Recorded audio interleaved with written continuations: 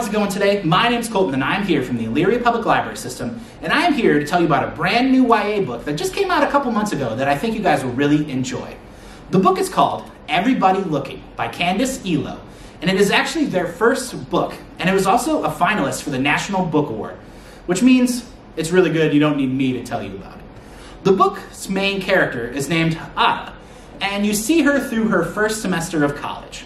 But it also kind of goes back and forth between first grade, second grade, as well as middle school. But the majority of the book takes place in her first semester of college. Now, one of the things you'll notice when you start reading the book is that it looks a little different than a traditional book. That's because the book is written in verse, which is something I've never read before. But what that means is that each page is a different poem. And each page is written in a free verse poem, to be more specific. What that means is that there's no rhyming on the end, and there's no real structure to how each poem needs to look. So sometimes we'll have really long poems that are full whole paragraphs. Sometimes we'll have really skinny poems that are just, they're skinny poems with just one word to kind of convey different emotions. And sometimes they'll be just listed. Depends on whatever the author chooses, because since they're working with such fewer words in a more traditional book, each word means so much more, and each word is far more deliberate than you would in a more traditional book. But I actually really, really liked it, that it was that way. And to give you guys a little bit of a taste of how the book works, I thought I'd read one of the poems to you guys. So this is from earlier in the book, and it is called Ada. Ada, in the Igbo language, means first daughter, means oldest girl, means pressure, means you are expected to do a lot of things you don't want to do, because the honor of this family rests on your back. Ada's mother in the book is mostly absent, so her main caregiver is her father, who is a Nigerian immigrant, who is very religious, very strict, and has a set idea of how Ada should live her life. So a lot of the book is kind of her struggling with pleasing her family and those expectations, which is kind of what was happening in the poem that I read, versus what she really wants to do. And what she really wants to do is dance. And it's the only thing she cares about. When she talks about it, the poems get bigger and more descriptive because it's what her life is. But it's something her dad just won't understand because he doesn't see the monetary worth in her trying to learn dance. And I really, really like this book. My favorite part about the book was just how honest and real the character of Ada felt. She felt so fully formed and so human. It was really cool to kind of get to hear her thoughts and get to see how she tries to understand the first semester of college. And what I really liked is that she doesn't do very well. She struggles immensely with going to college for the first time. She actually goes to Howard University, a historically black college, because she was one of the only few kids of color in her school, so she was looking for something a little more different, but still she struggles. And I found that relatable and very believable because it's hard. The first semester of college is tough. It can be lonely. You don't really know what you're doing. You can get lost very easily.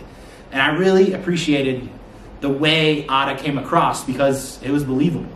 And one of the other things I thought was relatable was her wanting to do something more in an art field versus something more traditional as her dad wanted her to do.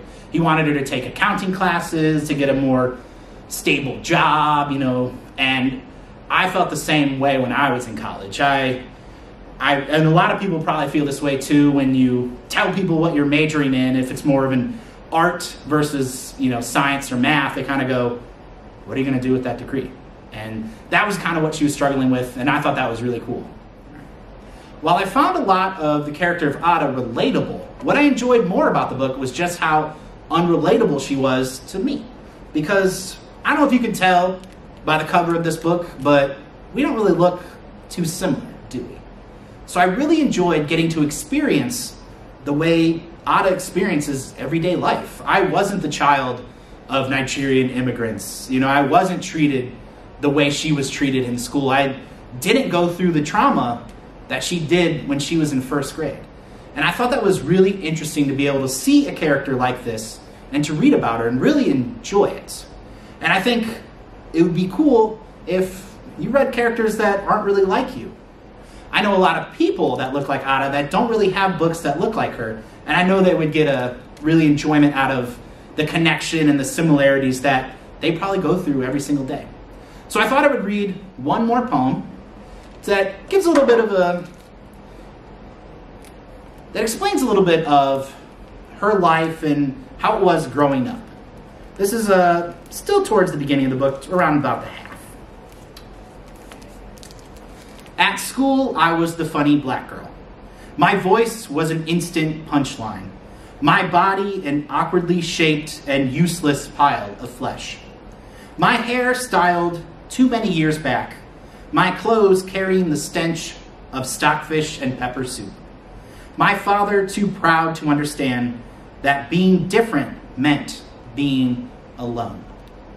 And so I thought it was just really cool to get to experience what this character experienced. And I think you guys would enjoy it too. Now, age-wise, this is a YA book, so I would suggest 6th grade and up, but I think adults will really enjoy this book as well. I know I did. Just a little bit of a content warning. There are some things that are tough in the book. Some things she experiences in 1st grade are awful, but they do happen, and we do, so she tells it in a way to show how Ada makes it through and tries to handle these things that really happen to people like this. So it is a tough part, so I do want to give you guys a little bit of a heads up, but I think you guys will enjoy it. But don't take my word for it. Find out for yourself when you read Everybody Looking, available today. That's all I have for you guys today. Thank you so much for watching, and make sure to stay tuned to the Elyria Public Library's YouTube channel for other great content too. Have a good day. Bye!